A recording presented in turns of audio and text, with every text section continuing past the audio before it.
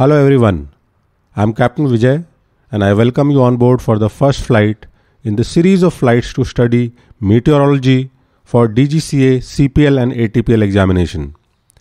Today we will fly through the first topic, which is atmosphere. So fasten your seat belts as we are ready for takeoff.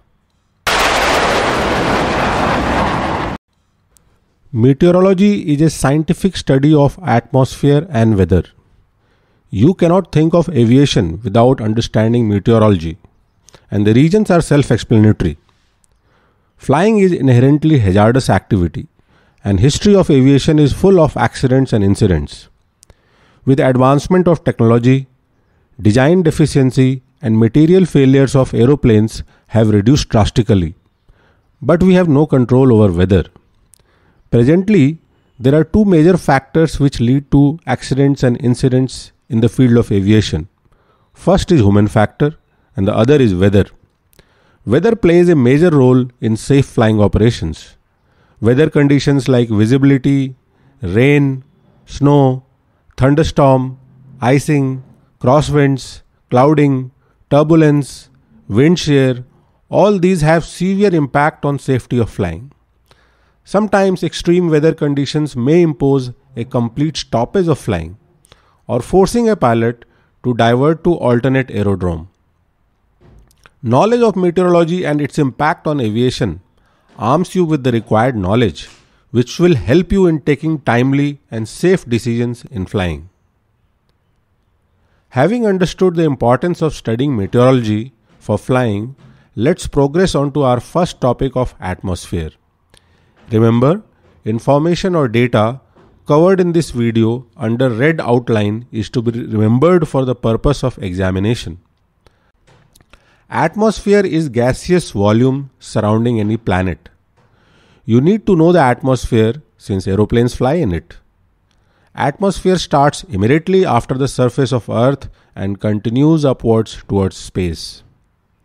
Boundary of atmosphere. Atmosphere starts from ground level and extends up to 800 km into space. Atmosphere up to 80 km is called homosphere and above 80 km it is called heterosphere. As the name suggests, the composition of atmosphere is homogeneous below 80 km and heterogeneous above 80 km. Composition of atmosphere.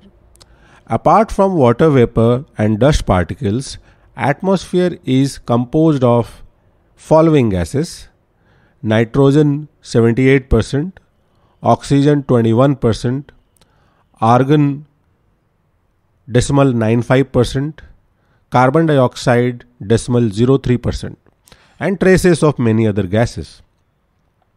The ratio of nitrogen and oxygen is 4:1 by volume and 3:1 by weight, which means that oxygen is heavier than nitrogen. If you want to know more about it, then go through the atomic number of oxygen and nitrogen. Temperature, pressure, humidity and density varies vertically as well as horizontally in atmosphere. Atmosphere is a poor conductor of heat and electricity. Remember, our atmosphere is heated mainly from the below, from re-radiation of Earth, and not much from the solar radiation which comes from above.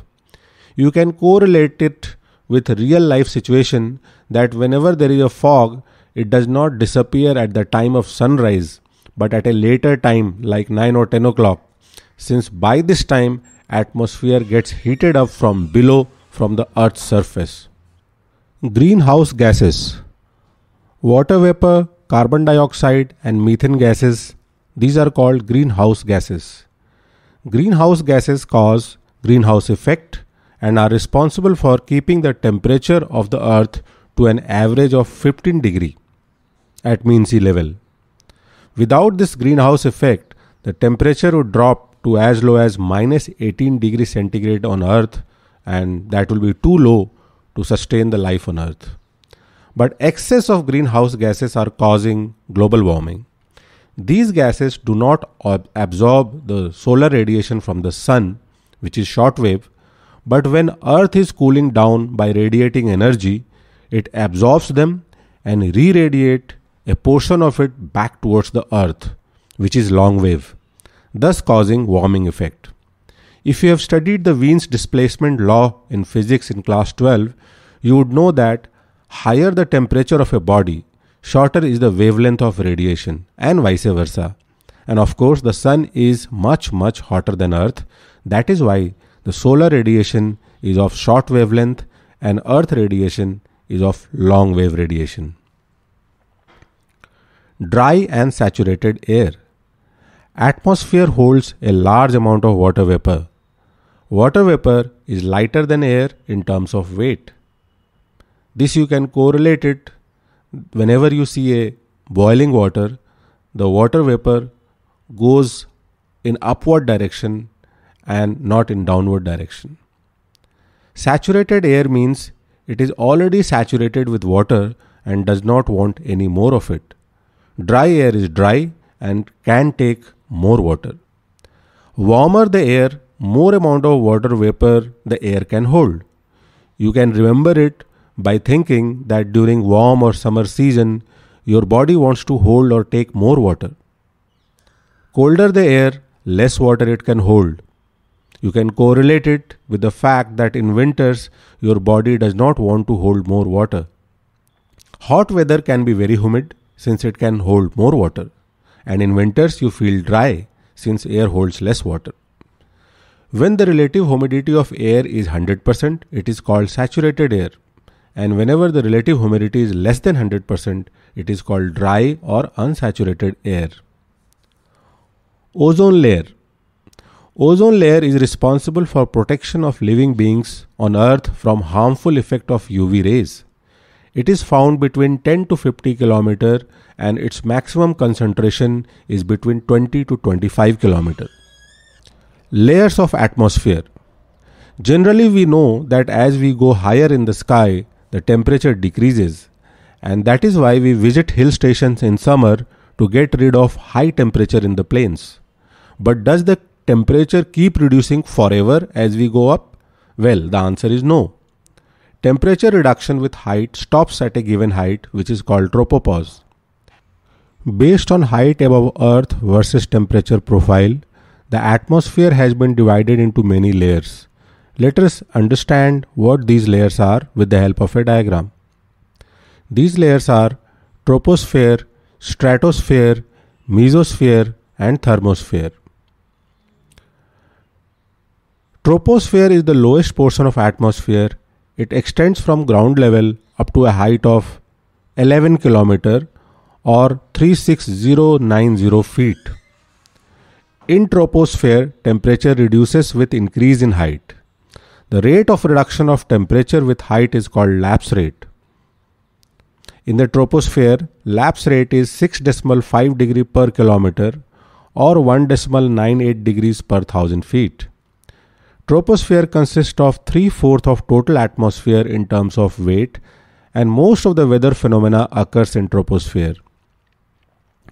Tropopause is top of troposphere, where the reduction of temperature with height stops. The height of tropopause is 16 to 18 km over equator and 8 to 10 km over the poles. The height of tropopause over equator is higher because equator is warmer as compared to poles.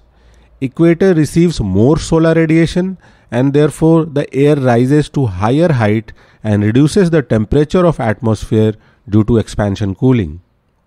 At ground level, equator is warmer than poles, but at tropopause it is other way round.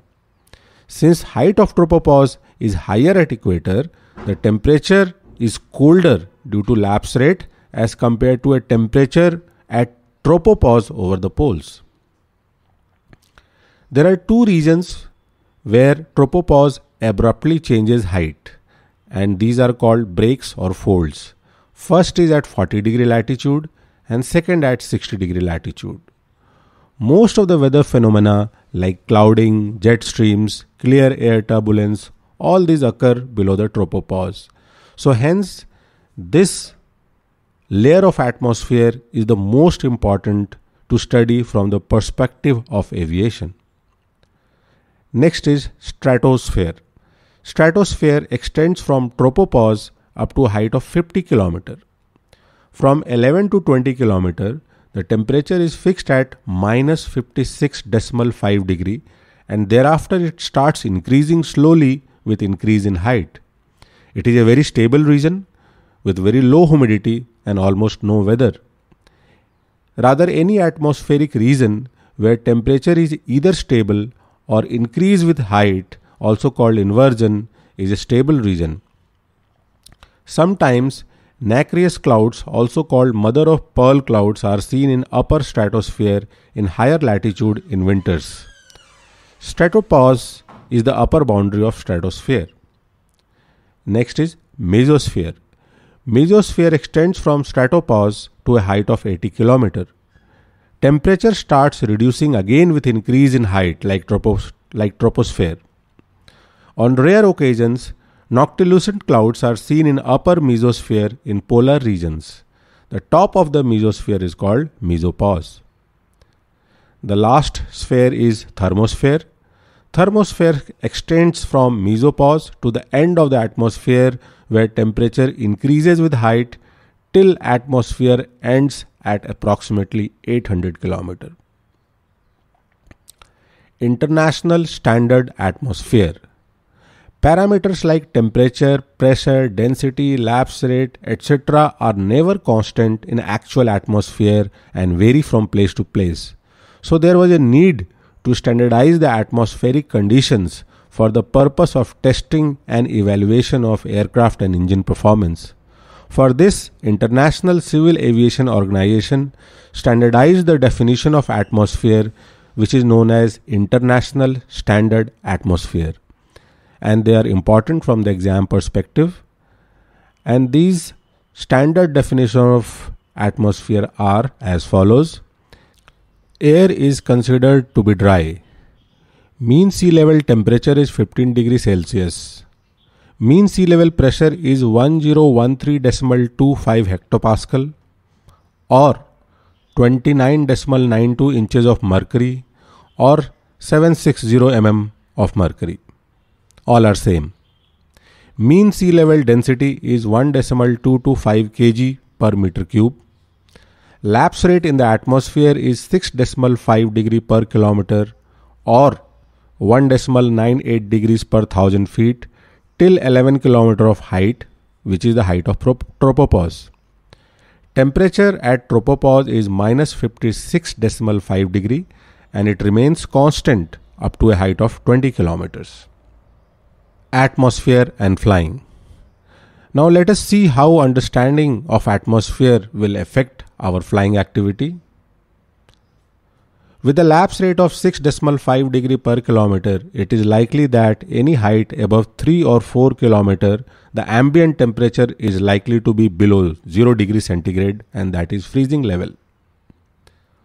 We will require additional oxygen above 3 km or 10,000 feet of height. We need pressurized cabin since air pressure and density reduces with height. We will encounter most of the weather below tropopause below 11 km. So airliner when flying above 11 km will have a smooth ride, clear of clouding, turbulence and weather. Aircraft and engine performance deteriorates with increase in height since we have lesser amount of air to produce lift and thrust respectively. All aeroplanes will have a ceiling height above which the engine will not be able to produce required thrust to sustain flight. Our aircraft instruments will get affected by change in static pressure, temperature, density, etc. And the instruments design have to cater for it. In case of air conditioning or pressurization failure, it is very important to descend to a lower altitude sharply. So hope this video has helped you in understanding atmosphere, which is the first chapter in meteorology. With this, we have arrived at our destination. Hope to see you on board again for the next flight. Like, share, subscribe and comment if you wish. Happy landings.